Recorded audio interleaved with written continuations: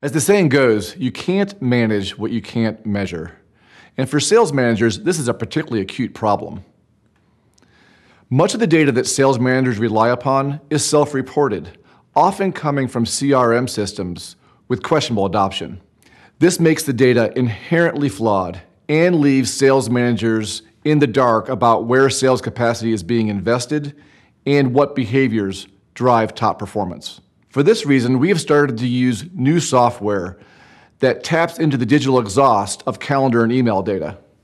Let me give a couple of examples. The first example is a B2B company that sells basic supplies through a large field sales organization.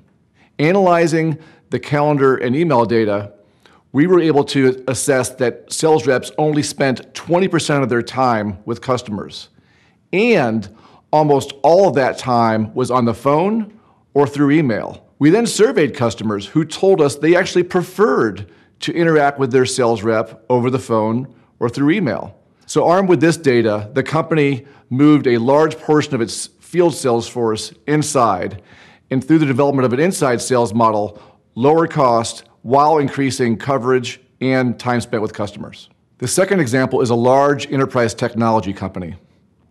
We used the calendar and email analysis to identify the sales behaviors that drive top performance.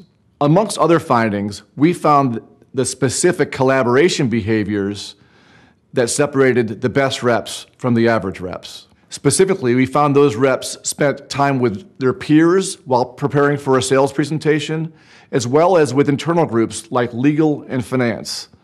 These highly productive and highly collaborative sales reps were able to bring the best of their company's capabilities to bear on the customer opportunity they were pursuing. Finally, I should note that it's not wise to solely rely upon the analysis of calendar and email data. To yield truly pragmatic insights and actionable insights, it's important to combine this data with other data sources and qualitative observations from things like sales rep ride-alongs and customer interviews. Of course, software can't magically create highly productive sales reps.